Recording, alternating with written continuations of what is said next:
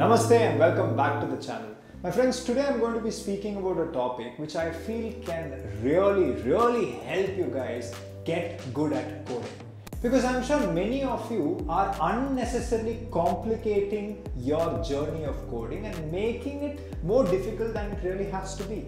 Stick on to the end of the video because trust me, if you use these points which I'm going to speak about the video, I can guarantee you that you will become better at coding. It's guaranteed by Rohit. Anyways, point number one, get your basics right. Now, what do I mean by this, my friend? Many of you always keep switching between programming languages because you're constantly in the search of which is the best programming language. Now, this is a very toxic approach, and this is really stopping you from growing in your coding journey. Please understand there is nothing called as best language. Pick one language, for example, Java or Python.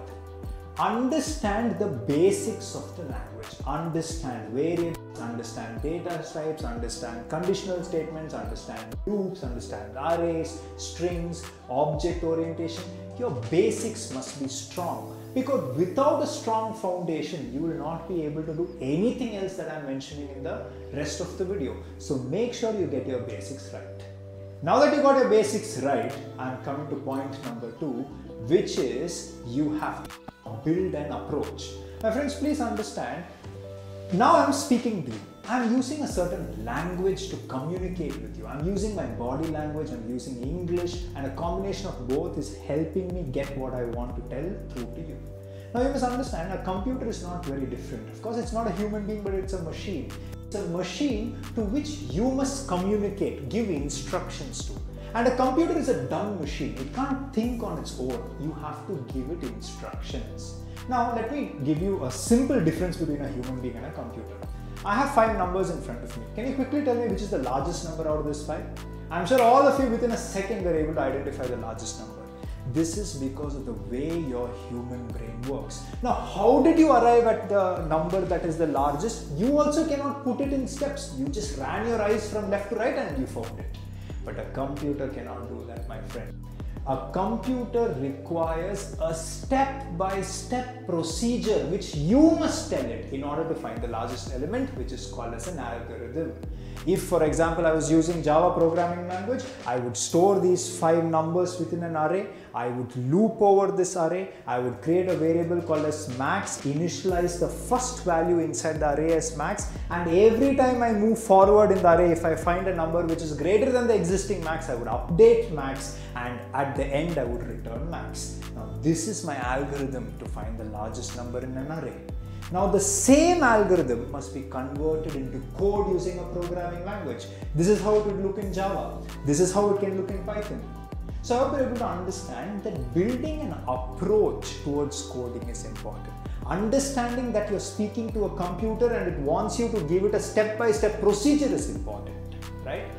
Now comes point number 3, which is to build an approach or to build this ability to come up with approaches for a problem, you must have practice and consistency. What do I mean by this? See, my dear friends, every day you must minimum be solving 5 coding questions.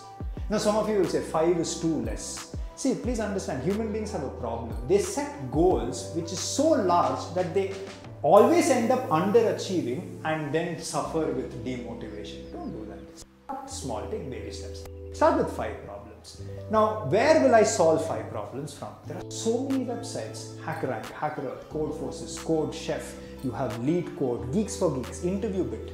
They have amazing repository of questions. Go pick questions. Pick questions in such a way that first you're beginning with easy questions. You can sort these questions based on difficulty, my friend. Begin with easy questions. Solve 5 easy questions. If you're able to solve 5 easy questions easily, then what you must do is next start solving 3 easy questions, 2 medium questions. If that also becomes easy, solve 2 easy questions, 3 medium questions. If that is also becoming easy, solve 4 medium questions, 1 hard question. If that also becomes easy, then swap medium with hard, so on and so forth. Keep building yourself up. And trust me, if you do this, consistency is important. It is not that you do it one day and the second day you stop. every day you must do. Consistency is the most important factor for success in life, which many people disregard and do not focus on. So practice and consistency. Great. Now I'm coming to my fourth point, which is to my fourth hope. Guys, many a times it would happen that you are trying to solve a coding question and you're unable to solve it. You're unable to come up with a logic. Now trust me, don't spend hours and hours on a single question. It is a waste of your time. I'll give you a simple framework. 15 minutes should be the maximum time you must spend trying to come up with a logic. If you're not able to come up with a logic within 15 minutes, then immediately make sure you stop wasting time and go and look at the solutions given by others. Trace the program. Understand the logic behind the person. How is he thinking? What is he trying to do with his solution? Look at multiple solutions, and in understanding other people's logic, your own logic will improve. Not only that, make sure that sometimes when you are getting stuck and you're unable to think, take breaks, friends. It's very important. Sip a cup of coffee or speak to your friend over the phone, listen to a song, take a quick short break for 10 to 15 minutes and get back to coding. Trust me, this will make a world of difference. Coming to my last and final point, which is my fifth point, do not compare yourself with others. Now, this is a mistake everyone does. Suddenly you get a message on your phone saying that your friend has got placed. Now, on the surface level, maybe in the message you will say congratulations, but inside you will be dying. You will be feeling unhappy. Oh, my friend got placed, I didn't. I am probably not as capable as my friend. No, this is the first mistake you're doing. You are unique. You are one of a kind. Do not compare yourself with anyone. Your journey is yours. Your only thing that you have to do in life is make sure you give your 100% every day and try to become better than what you were yesterday. And if you focus only on yourself and not on others, trust me, you will reach your highest potential in life, and that is all any human being can do. I hope these 5 points is something which made sense to you and all of you will inculcate in your daily routine, and trust me, if you do so, you will see immediate results.